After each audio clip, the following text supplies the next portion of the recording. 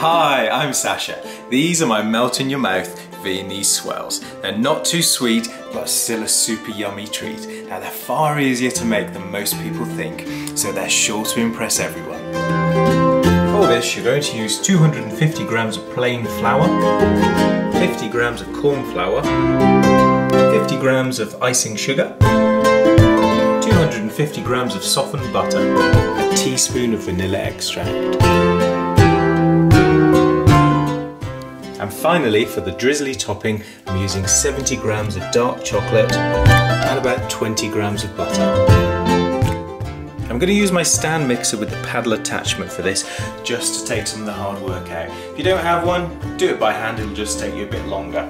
So let's get all the butter in and get that mixing for a couple of minutes just to soften it further. Now the butter's had a little bit more time to soften, we can put all of the dry ingredients in. So that's the 2 types of flour and the icing sugar. We'll also put the vanilla in as well at this stage.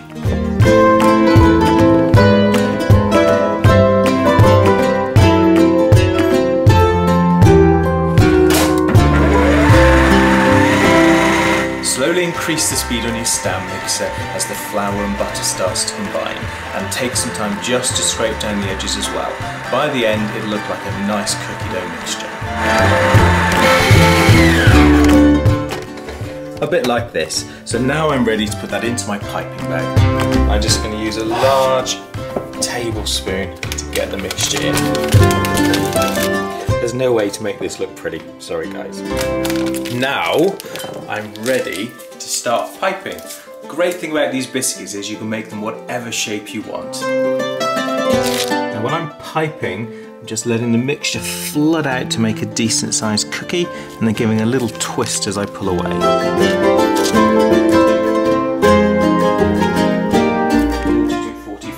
I've managed to make 44 little biscuits there.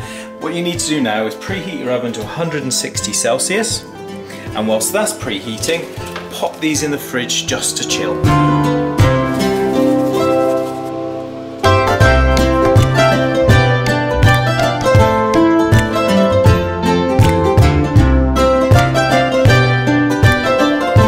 With your oven up to temperature, it's time to get them in. But keep an eye on them because they don't take long.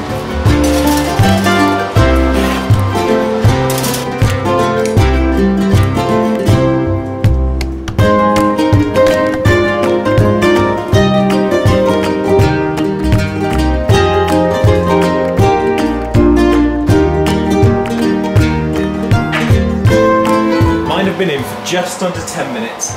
And they're just starting to turn this beautiful golden brown colour. Now they'll still be slightly soft to the touch, but they'll set as they cool and they're ready to come out. While that happens, melt your chocolate and butter for the drizzly topping over a pan of boiling water. Now this is optional, but if you have a little icing sugar, why not dredge it over the top just to add a little bit more sparkle.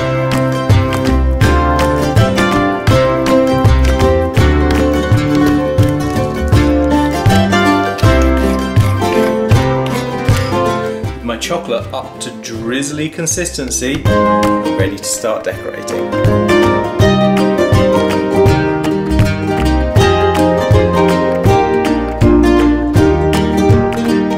Once they're cooled and the chocolate has set, they're ready to serve up. Now you could serve them as individual biscuits like I've done here, or you could sandwich them together with a little bit of buttercream, which I can show you how to make by clicking the link here, and some jam. Either way, you're sure to love them. Don't forget to check me out on various social media, and as ever, come back for seconds.